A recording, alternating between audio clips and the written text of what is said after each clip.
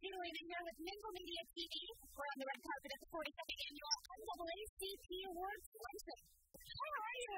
Good. So congratulations on your nomination. This is a pretty new show, so this is really fun. Yeah, we were a little surprised, not shocked, but a little surprised. We only had 4 episodes on before it started up, and then we're just really honored to be nominated. There's so many great nominations, and when my dad was on this carpet years and years ago, when the awards first started, so I feel like I'm carrying on my father's legacy, and it just feels great.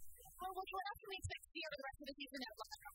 Well, Love That Girl is just going to keep evolving. Tasha is a lovely young actress. We've watched her grow up in Fresh Prince.